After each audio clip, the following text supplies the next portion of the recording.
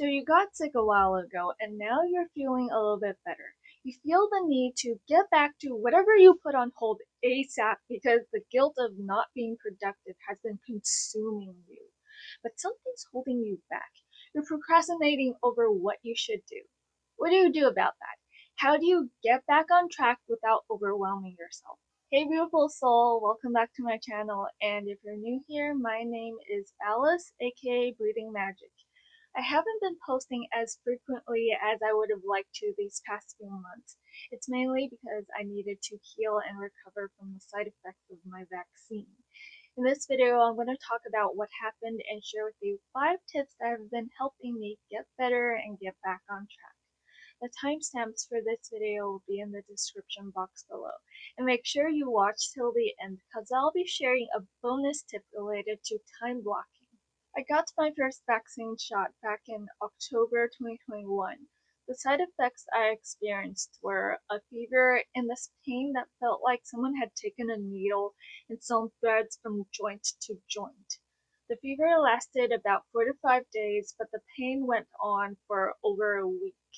During this time, I found it very hard to sleep at night because I felt like the wind was blowing directly into my bones, and I couldn't do anything that required a lot of physical strength. So I spent a lot of time lying down, contemplating life. There were some things that helped ease the pain, which I'll share in a bit. At the end of November, I got my second vaccine shot. I thought I was going to experience similar side effects, but what happened was completely different. I started to feel this constant strain in my heart area, and this sting that felt like the shadow of something more serious. One December morning, I woke up from a nightmare, which I later on learned was my mind's way of saying, "Wake up, there's something wrong with your body." I woke up to this huge throbbing pain in my heart, and I felt like I was having a heart attack. So I went to see a doctor. He did some tests and gave me some medicine. However, I still constantly felt that strange sting or throb in my heart, and I had to cancel almost all of my YouTube related activities because I couldn't even set up my equipment or raise my voice and talk in front of my camera without feeling that strain. I still have to go to a bigger hospital for regular checkups, but I'm feeling much better now. Hopefully, I'll be able to make videos more often in the near future. This whole experience was really uncomfortable to say the least, but I believe part of it was actually a blessing in disguise because it put a lot of things into perspective and made me rethink my priorities. A lot of the things that used to be a big deal suddenly don't matter as much or matter at all anymore. This inspired me to reimagine how I want to live my life and make some changes. And here are 5 tips that have been helping me heal and gradually get back on track. Tip 1. Stay warm and hydrated. Keeping your body warm helps boost your immune response. According to a research conducted at Yale University, warmer body temperatures help prevent the cold virus from spreading. There are many ways to warm up your body. You can move your body. There's a reason your body naturally shivers when it's really cold.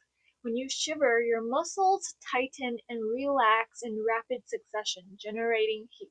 Another thing you can do is wear warm clothes. You can wear a hat, a scarf, a sweater, a pair of socks, etc. You can also add an extra blanket when you sleep.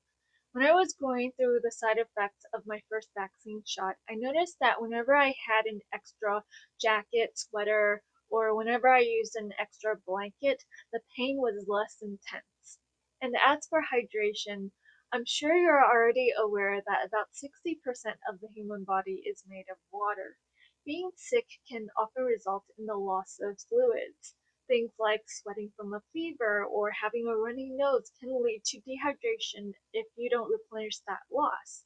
And sufficient amounts of fluids are also necessary for your blood flow, which brings oxygen and nutrients to your vital organs. That's why doctors often tell you to drink lots of fluids. Drinking water, hot drinks, and soups can help you stay hydrated. Tip 2. Be kind to yourself.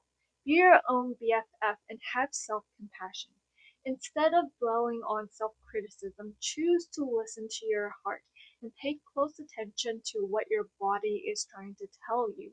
Do your best, but always remember to take breaks when you need them. Pace yourself and let go of the need to understand everything or complete everything in one go.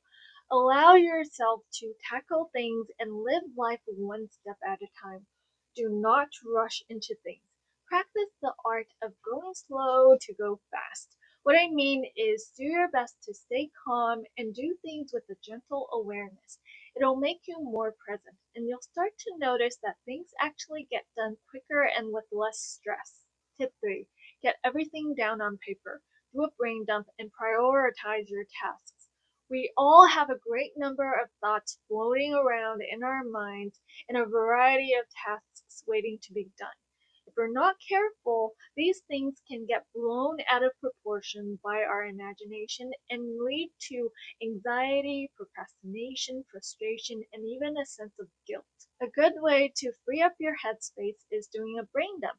Take out a piece of paper and write down everything on your mind and everything you think you should do or want to do. Don't filter your thoughts, write everything down.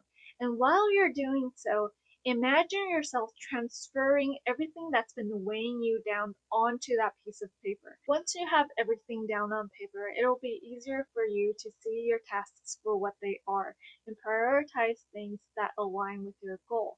If you're still not sure what to do or how to do it, try this. Take some inspiration from someone you look up to or aspire to be like. Ask yourself, what would that person do? For example, when I want to do something but I think people are going to think I'm weird and I face a bit of self-doubt, I think of Freddie Mercury. He really inspires me to stay true to my heart and be my most authentic self. And there's something very important you should keep in mind when it comes to prioritizing your tasks. You get to decide what's important to you. Handle your responsibilities, but set healthy boundaries so that other people's emergencies don't automatically become your priority. Not everything has to be done right this moment, and not everything has to be done by you. Tip 4. Define what work-life balance means to you. Maybe grinding, working nonstop, and ignoring your mental, emotional, or physical well-being were the reasons you got sick in the first place. If that's the case, wouldn't you agree it's time to embrace a new lifestyle? Start to gain clarity on what work-life balance looks like to you. Visualize the kind of lifestyle you desire and ask yourself, what can I do with what I already have in place to sync, to align with that dream lifestyle, and start taking action to live that kind of lifestyle. Hey, if you've been getting value out of this video so far, give me a like and remember to subscribe and hit the notification bell for more videos like this. Tip 5. Celebrate small wins.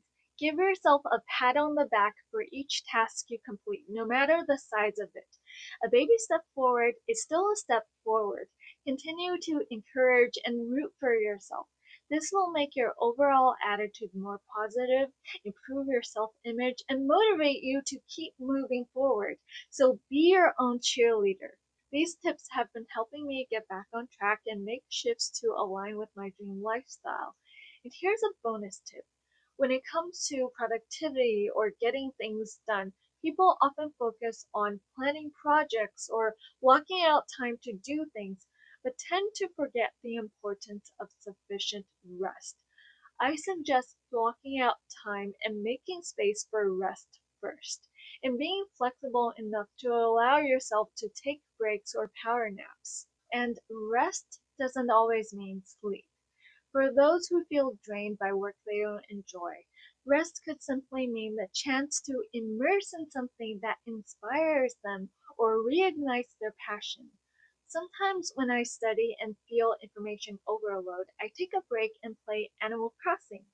I go fishing, I chop trees, I breed flowers, and I make a good fortune selling fossils. I find it really relaxing. I hope you found this video helpful. If you did, share it with a friend who might need it. And if you're still feeling overwhelmed by your to-do list, here's an extra tip.